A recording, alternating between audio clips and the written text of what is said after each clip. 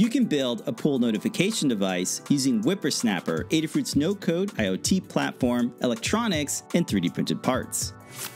Powered by Adafruit MagTag, this project features a flag attached to a servo that rises and displays a message on the 2.9-inch e-ink display. We think this is perfect for folks who have a pool and want to let their neighborhood friends know when it's a good time to come over and hang out.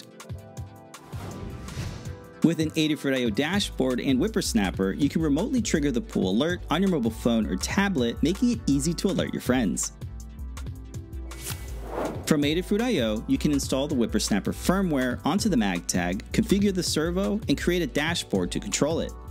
For a full step-by-step tutorial on setting up your MagTag and assembling the device, check out the guide at learn.adafruit.com. Links are in the description. You'll use Adafruit I/O's action blocks to create a workflow that will set the angle of the servo and display a custom message on the MagTag's e-ink display whenever the feed detects a change in the values. All you'll need to build the device is the Adafruit MagTag and a servo with a 3-pin JST cable, making it easy to plug and play. You can 3D print the MagTag enclosure or purchase it from the Adafruit website. The servo is secured to the 3D printed mount, while the 3D printed flag is secured to one of the included servo horns. The servo mount easily attaches to the side of the 3D printed MagTag enclosure using M3 fasteners or the magnetic feet. It's easy to mount the device to a magnetic surface using the magnetic feet or the built-in kickstand to prop it up on your desk.